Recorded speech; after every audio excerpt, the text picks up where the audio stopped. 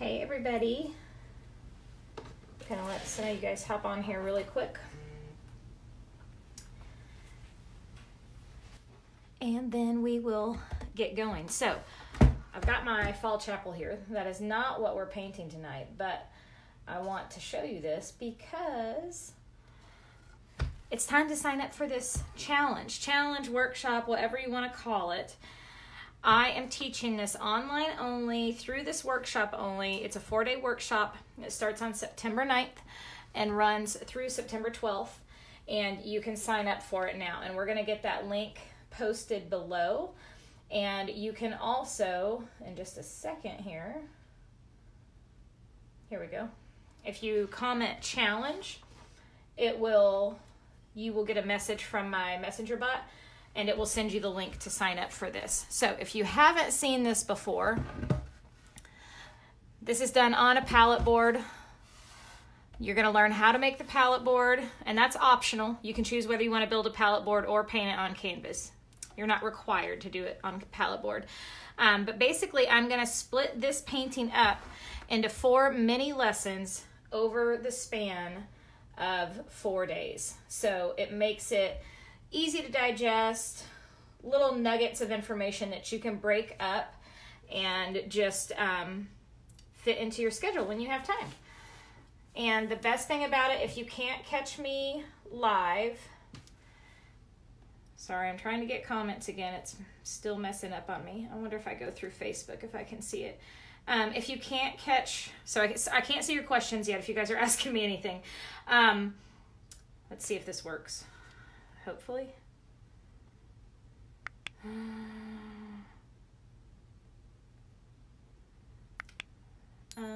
Okay, hang on just a second. If you can't watch the videos live, that's what I'm telling you. If you can't watch the videos live, you will be able to go back and watch them whenever you want to. So they stay in the group. That's what I was trying to get out while I'm trying to get my iPad to cooperate with me. Thank you, Glynis. The Canada was so amazing. I can't even tell you guys. Not just the business side of it, but just to be with my girls.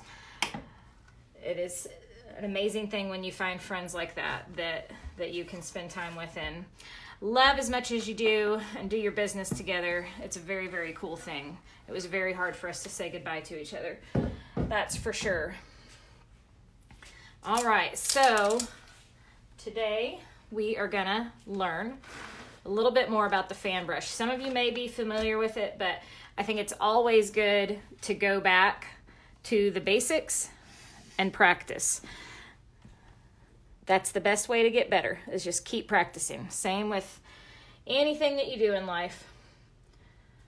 So if you guys just comment challenge if you want to know more about the fall challenge. And it doesn't mean you have to sign up, but it'll send you the link so you can check out all the information. It's only $15 and it's 4 days, September 9th through the 12th. I'm drinking some of my Chick-fil-A sweet tea right now. Okay, so do you guys want to, I've got some basic colors here. Do you guys want to see the grass or trees first? I'll kind of let you choose. I might put a little cream on here for some of the grass, so we can do some beachy grass. I'll show you both kinds. Hey Karen, hey Debbie, Lisa, Patricia. Karen votes for trees. What do you guys want to do? Glennis says grass.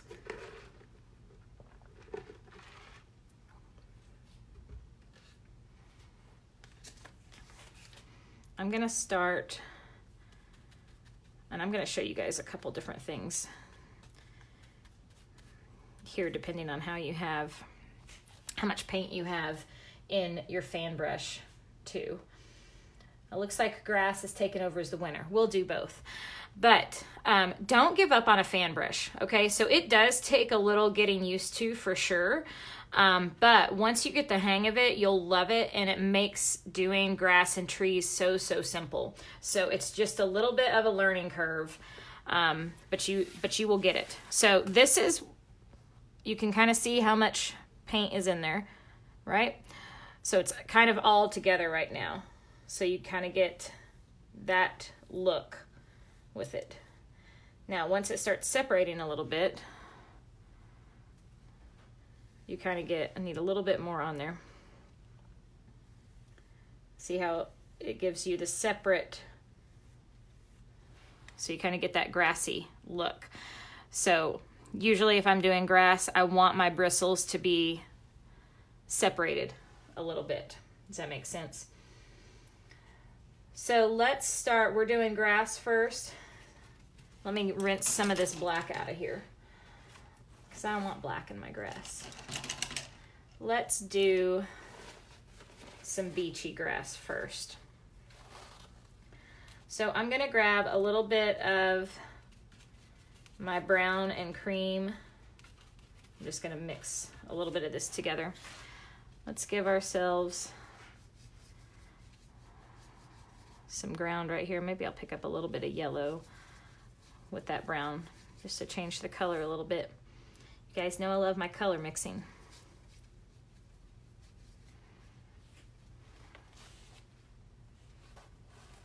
So I want this to separate a little.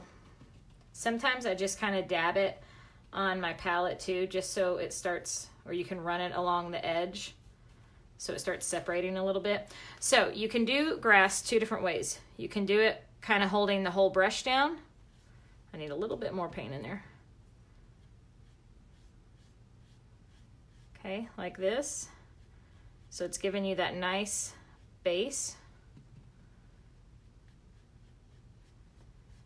See, I'm just kind of flicking my hand back and forth. Or we can turn it on its side.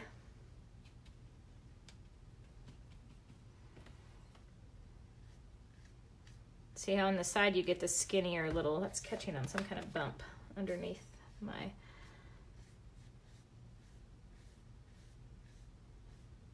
so it almost becomes like dry brush because there's such little paint in there. So this is using the side.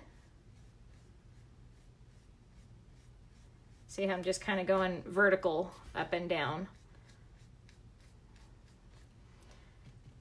And then you can do more horizontal, and it gives you a little bit thicker at the base, like that. Now, the other thing you can do when we're working with grass here, so let's say we have these tall, skinny, this is how I teach it in my beach tutorial, which you can still buy if you go to my blog post. You can go to my blog on the Social Easel onlinepaintstudio.com, and you'll see where you can buy that in one of my blog posts. So we also could do some kind of grass, more of like this brush stroke that I showed you earlier. So we've got these long stems that are coming out, and then off the side of that, we get these like fan looking brushes. I'm gonna pull a little bit of black into my brown just to make that a little bit darker.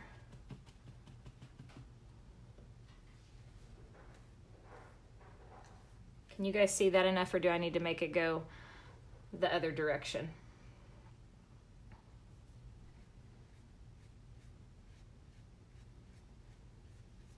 I'm just adding,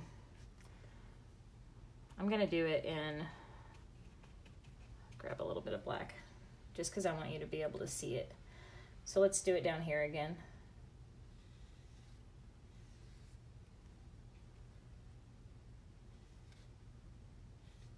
Well, that's not what I'm wanting to do. Hang on. We'll just fan that out a little bit. That's not what I'm wanting. Let's do this. I'll show you, because this is easier. Usually I just use this and make a line, but this is bumpy and it's catching, so I'm going to show you this way instead. So you've got your long pieces of grass here, like this.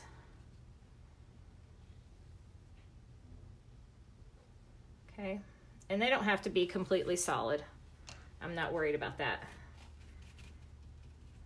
And then I'm gonna load up my black again. I see again how my bristles are separated. They're not all stuck together. So you'll learn that as you play with it. This is what it's going to look like if they're all stuck together. Then you get obviously more separation if they're not. So I'm going to go on the sides of all these.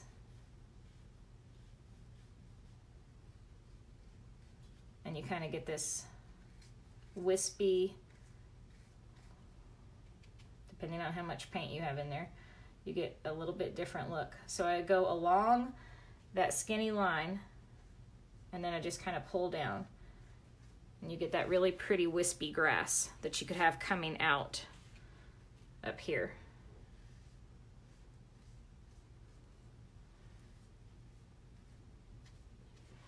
Just like that. So that is some fun grass for you. So now, and again, what I recommend, this is the same thing I tell the women in my tribe. My tribe is my membership. We open again September 15th, if you haven't heard yet. But this is the same thing I tell my ladies. Keep on practicing, okay? Don't expect to just put a paintbrush to the pad the very first time and you're just going to get it. You might if you're lucky, but it takes practice. So this is a mixed media pad that I use. You can find that in my Amazon store, or you can get it at your craft store. But it's basically like a sketchbook for painting. And I tell everyone in my tribe to get this because it's nothing but just a practice book. So this is really good for you to work out and get used to doing these techniques and practice. That is the key. That is the beginning of painting, is just practicing. So don't be afraid to do that. And I highly recommend getting a mixed media pad and then a set of brushes. There's a good set in my store. I can't remember right now if it has the fan brush in it. You may have to buy a fan brush separately. Let me look at those. For some reason, I'm thinking it does not have a fan brush in it. I'll have to go back and double check that. Okay, so that's one. Now I'm going to show you how to do, you guys want to learn how to do some Christmas trees? It's almost Christmas time. So I'm getting some black and some dark green. Thank you, Debbie.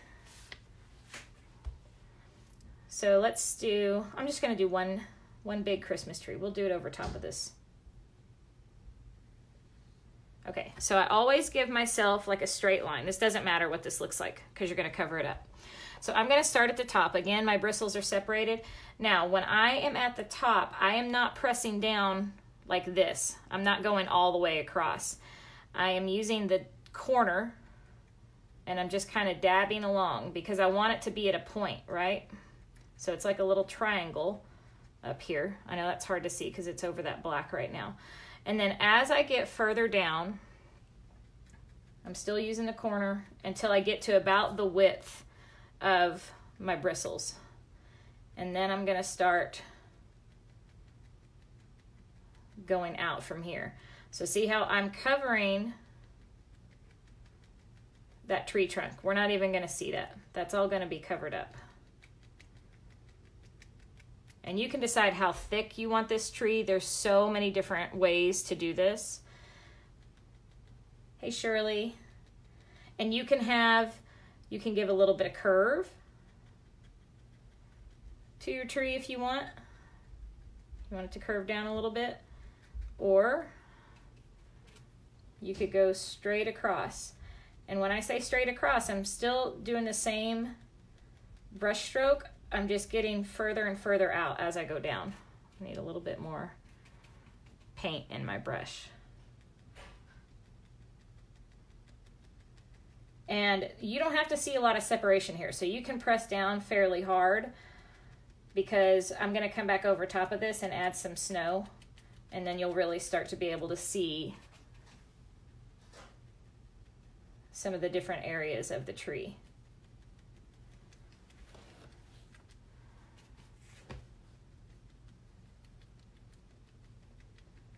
And I do Christmas trees. You can do them with an angled brush or you can do them with a flat brush. So there's two different ways to do it. So I'm just kind of rotating as I get to the top if I want it to be a little bit taller here. maybe come out a little bit more on the sides. So you can change how much you press down of your brush as you're going. So I'm gonna let that dry for a little bit because I wanna come back and add to that. Another thing you can do, and this is really simple, I'm gonna get some more black paint here. Let's say you do like a really pretty sunset and you just want like a silhouette of some trees. We're just gonna load this up with black. Let's say this is our horizon line right here.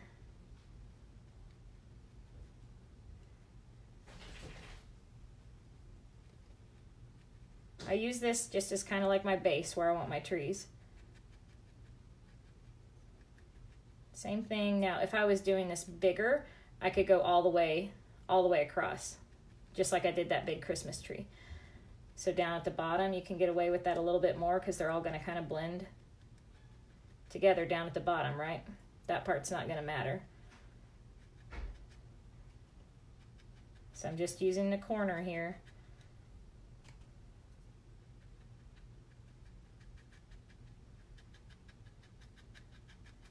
All different heights of trees. Nice little silhouette here.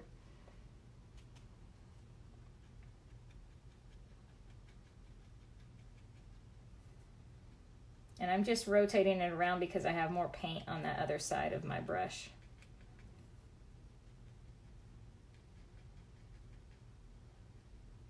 So just think of little Christmas tree shapes. They can all be a little bit different, but when I go to the top, I usually turn my brush vertical so I can get that nice tip at the top.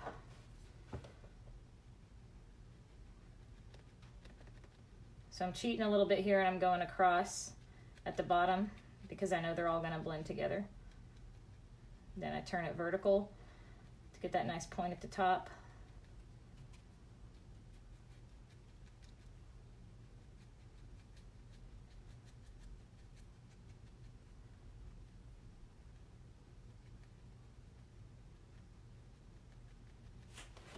So you've got a nice little silhouette of trees here, right?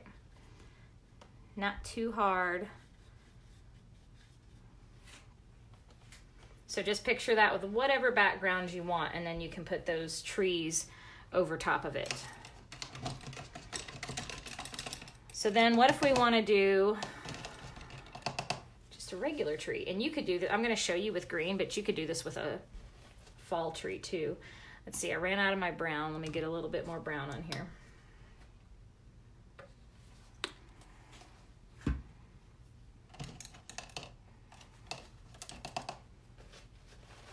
I think I'm gonna go over here and just paint over top of this little mess anyways. Let me know if you guys have any questions as we're going along. And if you're new to painting with me and you want to learn more about painting, I am doing the Fall Chapel workshop. It's coming up on September 9th, and you can just comment challenge and you will get sent the link for that. So if you're having fun doing this and you want to learn more about painting, that is the next opportunity to have for you, where you're going to learn a full painting from start to finish, and you're even going to learn how to build a palette board if you want to, and you get the full lesson. And you can watch those videos anytime you want, once they are released. So I'm just going to quickly add a little branches here. This really doesn't matter too much. Most of this is going to be covered up. Just kind of giving you the idea of the base of my tree here.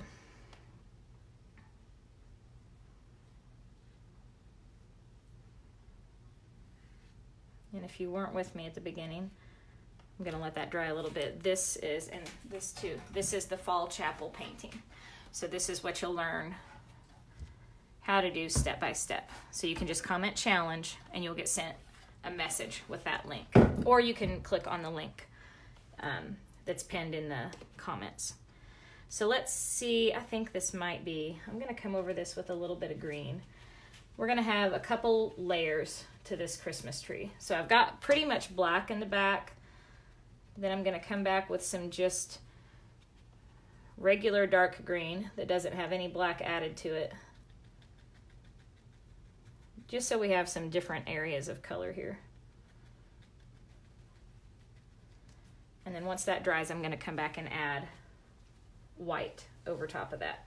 And you may not be able to see that color change too much. I'm going to lower you just a little bit more.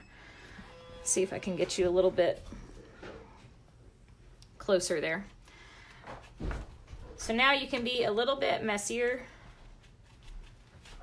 And we want some different looking trees, and I can push down really hard and just almost making like where they're like blobs. A little rough around our edges here.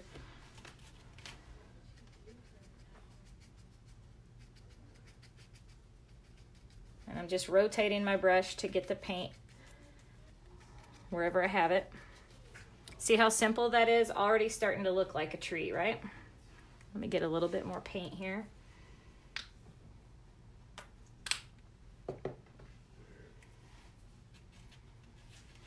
And I'm really loading the paint up on this.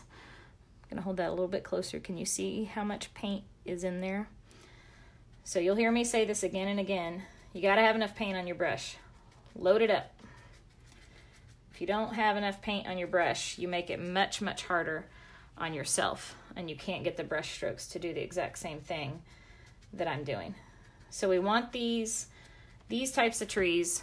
I want it nice and rough around the edges. I don't want it to be like one round shape. What do you guys think so far? Some good tips you can try out?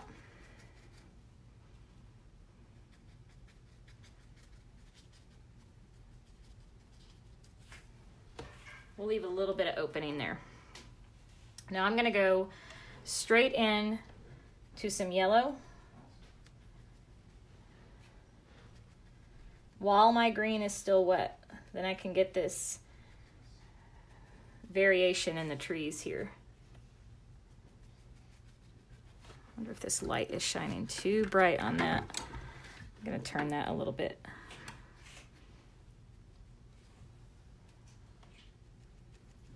And you can decide how much lighter green you want in there. Maybe add a little bit more yellow towards the top where the light might be hitting it. And if you get too much, go back with some of your dark, work some of that in. You could even get a little bit of black in there if you wanted to. Add some shadows. So you're just kind of playing with it.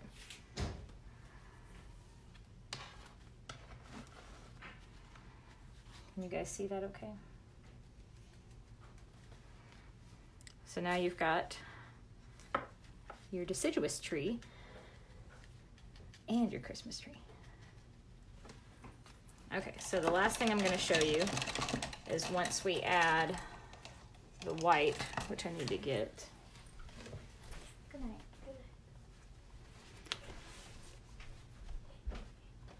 I'm going to rinse my brush really good. And I do want to show you something. This is another tip for you. You don't always have to, this is dirty water from earlier today when I was painting that I haven't rinsed out yet. So I can go from those dark colors like black and green, and I can rinse my brush off. Okay, doesn't matter what that paint watercolor is. I'm squeezing it in my paper towel. Okay, nice and clean, no paint in there, but you do want to squeeze it because sometimes water gets stuck up in these handles and then it drips down into your next color. So now I know I don't have any of that other color in there. All right, I'm just gonna I'm just taking this with my fingernail and just kind of pushing some of those back together so they're not super separated.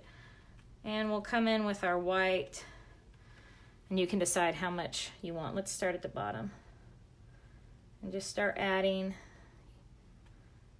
I start a little sparse first, and you don't want it to all look exactly the same. So we don't want it to just look like dashes all the way across. You may have some heavier white in some areas, a little bit lighter in others.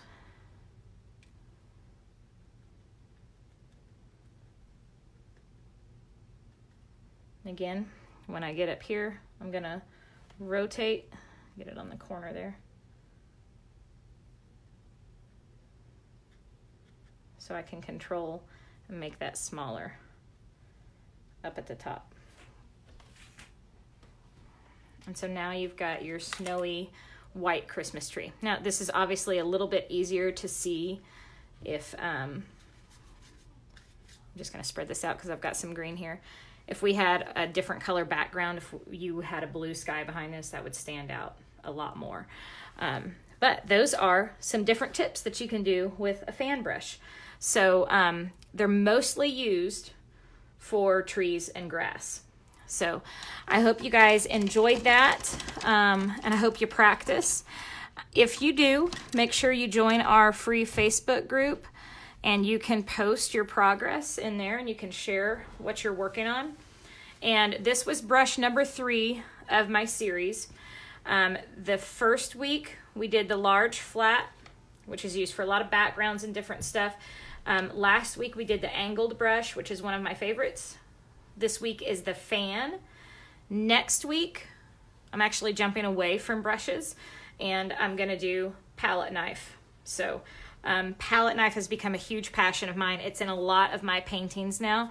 So I'm gonna do some palette knife painting with you guys next week, and then we'll jump back and do some brushes again. That leaves us the round and the filbert to go over. So hope you guys enjoyed that, and if you want to learn more, just comment challenge. You'll get sent the link for the fall workshop that we have going on. That starts on September 9th. So you guys have a good night, and I will talk to you soon. Bye.